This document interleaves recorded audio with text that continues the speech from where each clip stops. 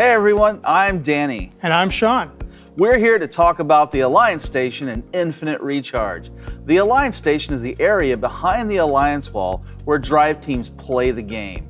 It has 3 player stations, each of which is separated by the loading bay or the power port.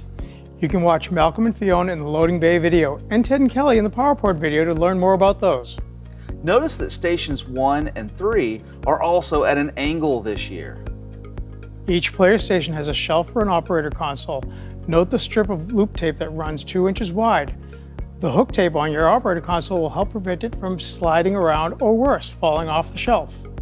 Each player station has an Ethernet cable which connects the operator console's computer to the field management system.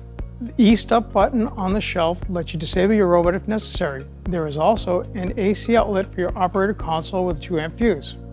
If you find yourself in the middle player station, watch out for the equipment under the shelf. Notice the stack lights above each player station.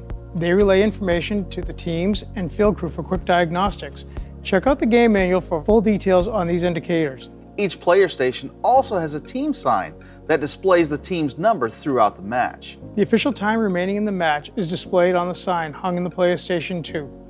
It is marked with white tape along the bottom edge. The starting lines run parallel to the Alliance Wall.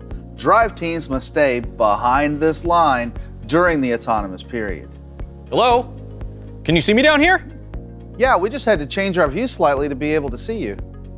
How about now? Yep, we can see you now. I see him. Good luck, teams. And may the force be with us all.